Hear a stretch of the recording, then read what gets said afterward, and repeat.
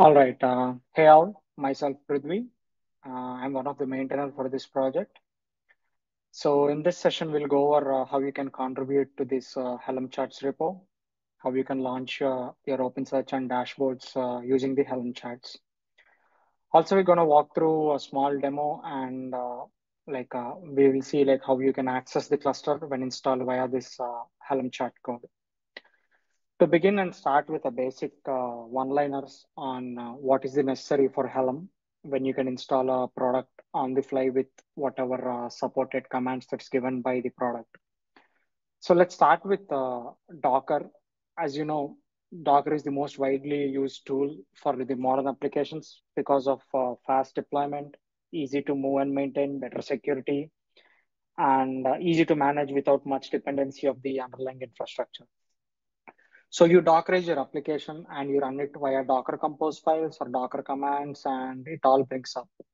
But if there are a lot of configurations or settings, or if you want to access the application that is spun up by the Docker Compose or the Docker CLI, you need to write your own scripts or some other external party command line utilities you need to use.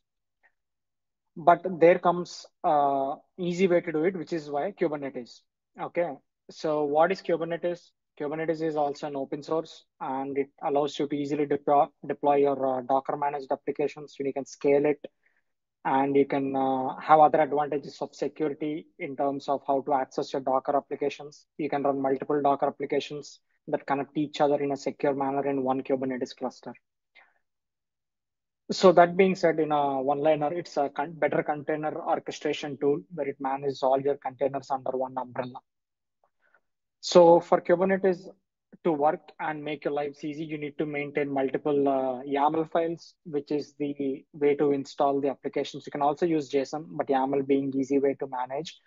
You need to maintain multiple deployment files, ingress files, service files, load balancer files, and all to launch your application and deploy it. And if you want to maintain further, you need to keep updating those YAML files and maintain it somewhere.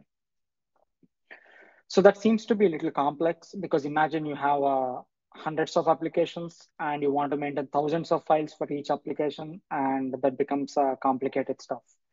Taking an example for OpenSearch itself, you have multiple roles for each node where you want to run as a master node, data node, or a worker node. And imagine you maintain multiple YAML files to just install the OpenSearch tool. It's not easy to manage. Then comes a better way to do it, which is Helm CLI, which is the package manager for Kubernetes. In one-liner, what Helm does is it will generate all those YAML files and apply it for you in the cluster with a one set of files called as values.yaml. So in a nutshell, you define what you want for your application in values.yaml, and REST Helm ensures that it will create those complex templates and apply it to your cluster. End of the day, how you manage your application is what comes down to the best practices. So using Helm CLI and Helm charts for an application, you can directly configure with easy manage of your YAML files and then directly apply it. So that's the history for Helm as well. And now coming to our repo, which is the Helm charts, the same way. So it's how better you manage your OpenSearch engine and OpenSearch dashboards using the Helm charts.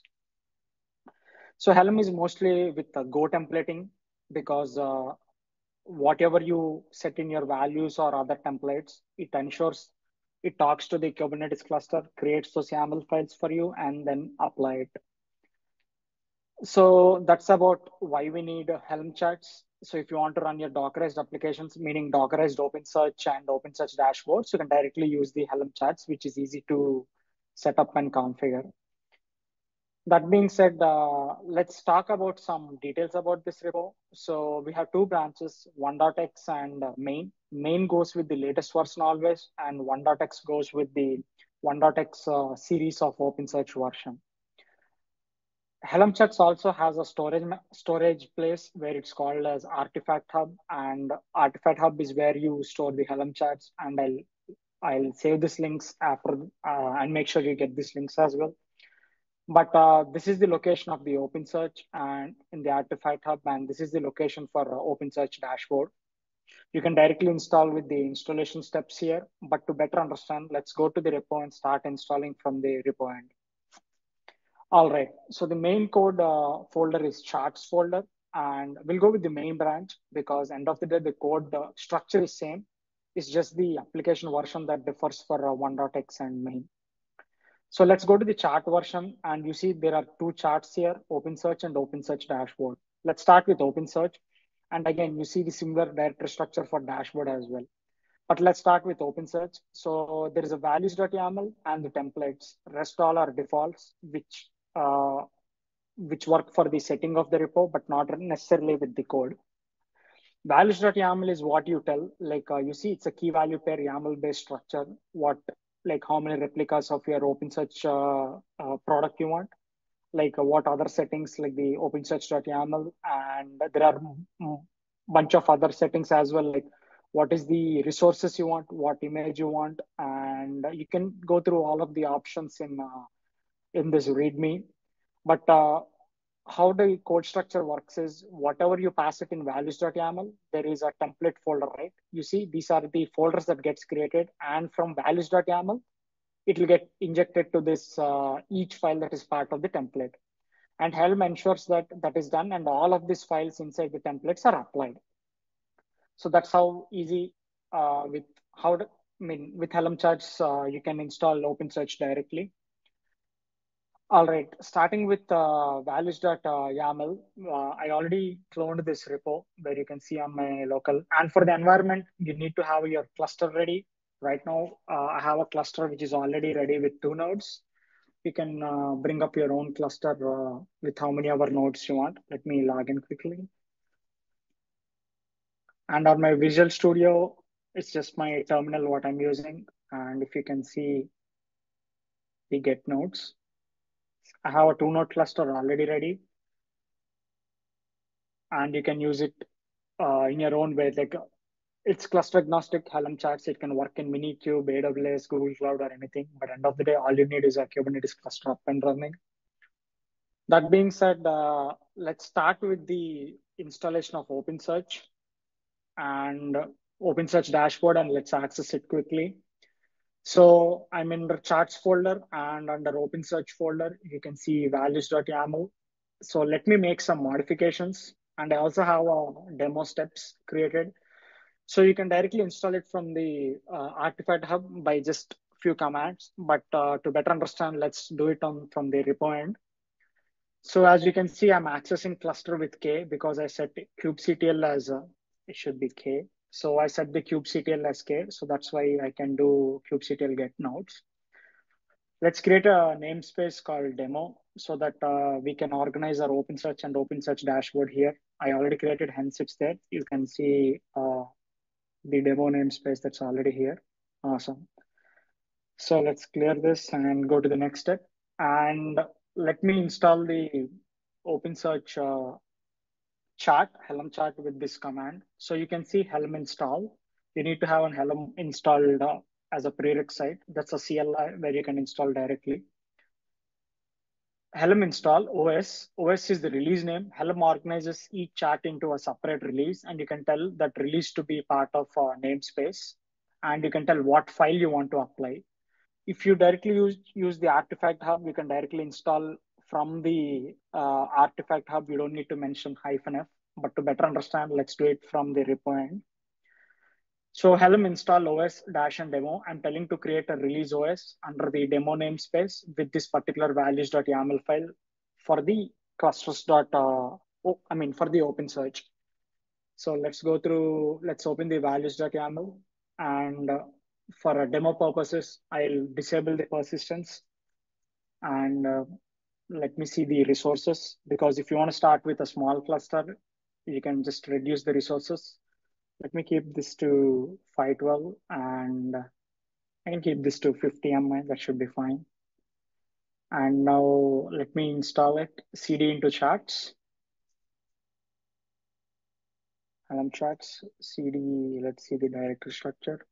Okay, CD charts, and Helm install OpenSearch into the demo namespace with that particular values file.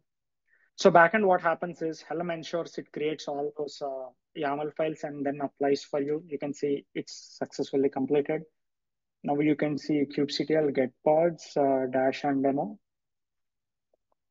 And awesome. You just created an OpenSearch cluster with very minimal setting and with just one command. You don't have to write all those complex YAML files for you to install.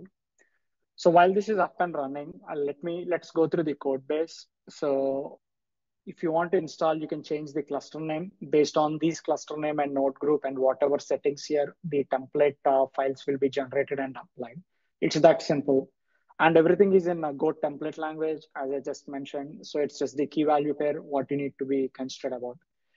Feel free to go over this configuration and read the keys, what its options are for, and then you can play with it by changing them. You can also contribute if any documentation is missing. Actually, that's a good start because you'll better understand what what option does what in the OpenSearch cluster. So while this is running and amazing, if you see it's the full-blown OpenSearch cluster is ready and you can access it with the port forward. So for the demo purposes, and if you want to play, you can use this port forward in Kubernetes where it ensures that it connects to the local service that you already created. Let me show you the service, get svc dash and demo. So this is the service that it gets created as well, and you can connect it using the port forward mechanism. Awesome. So once it gets connected, you can pretty much access it with localhost. It will create a localhost server for you, and you can see it gets created. It shows the cluster state. Let's see how many nodes are there. So it should show 3 because we spin up 3 nodes. Amazing. So a full-blown OpenSearch cluster is already readily available for you to use. Now, while OpenSearch is there, let's install the dashboard. And again, it's the same code base and same templating, but it's a different chat stored in a different folder. And also the same structure, it has values.yaml and it has the templates where values will be end of the day feeding into these template files and then gets applied by the Helm. So let me start this port forward and let me install the Helm chat. This time, if you notice, it's a different release name and in the same namespace and a different chat folder. Previously, it was the Helm chat folder. The OpenSearch chat folder. Now it's the dashboard chat folder. Let's install the dashboard. And the same way, I'll connect it to the dashboard. So the dashboard in turn talks to the OpenSearch, and I'll show you that communication as well. That is in the values.yaml. You can see it talks to the OpenSearch service that we just did port forward to. So it's already created. Now, if I do get paths dash and demo, you should see 4 parts, 3 OpenSearch and 1 dashboard. While it's fully running one by one, we'll access the dashboard with the port forward as well. So it's that easy how you can create a full-blown OpenSearch dashboard and OpenSearch with the Helm chats. That's the power. You don't have to maintain multiple files, check in the GitHub, and then pull one by one and apply. So let's see if it's already up. You can as well check the logs. It just outputs the container logs dash and demo -f.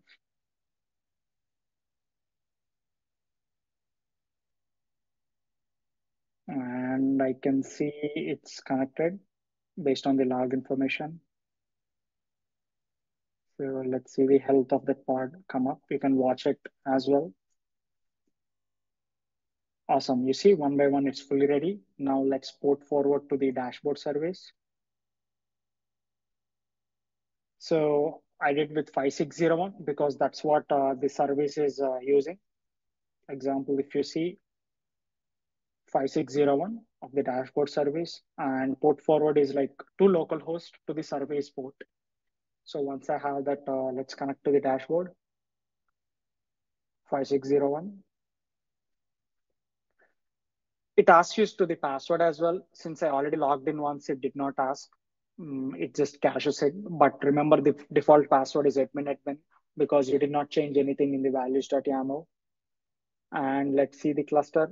So let's go to discover and let's see the dev tools. And let's see the nodes. You should see the same output that we saw before because dashboard talks to our OpenSearch. And let's see the search, what all indexes we have. So you see it shows all the information of the search. There is an option to preload the data as well, like add your own data. And there is a default option as well that you can add, which you can play with it. But what I want to show is with just two commands, helm install. Once you have the charts in your local, you have installed a full-blown OpenSearch and OpenSearch dashboard ready for use. This is how simple it makes it. The team who wants to manage this OpenSearch and dashboard installation easy. All right, that's the demo, and let's clean up the resources. So before that, I want to show you the Helm release patterns, Helm ls dash and demo. And you should see the two releases, which is demo in the demo namespace, OS and OSD. Let's delete those both to make sure the resources are wiped out.